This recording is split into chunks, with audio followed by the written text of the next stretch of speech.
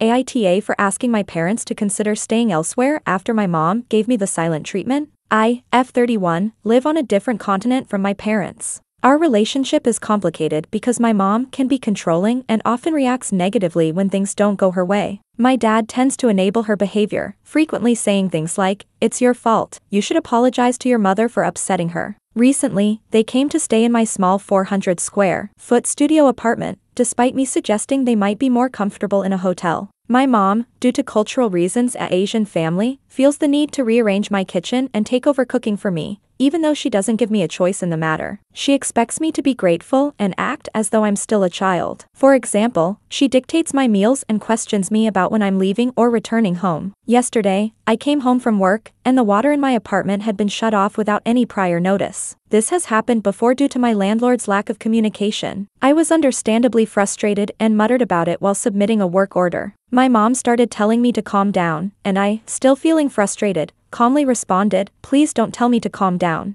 I have the right to be upset about this, and my feelings are valid." I did not raise my voice. My mom dislikes when I express myself like this and reacted by throwing what she was holding to the ground and giving me the silent treatment. Before doing so, she said, "Well, I have the right to feel things too. How dare you talk to me that way?" and then refused to speak to me for the rest of the night, even skipping dinner. This morning, they left for a short trip but will be returning to stay with me again. While waiting for their taxi, I asked my mom if she planned to continue ignoring me when they returned. She didn't respond. I told her, "This is the only time I'll bring it up. There's no point in visiting me if you're going to ignore me the whole time." She responded by saying, "Fine, then we won't stay with you when we get back. We'll find somewhere else to stay." My dad then began blaming me, saying it was my fault for being upset yesterday and that I was throwing a tantrum and trying to force her to talk. Frustrated, I told him, "If you really feel that way, maybe you should reconsider staying with me when you get back." AITA for saying that?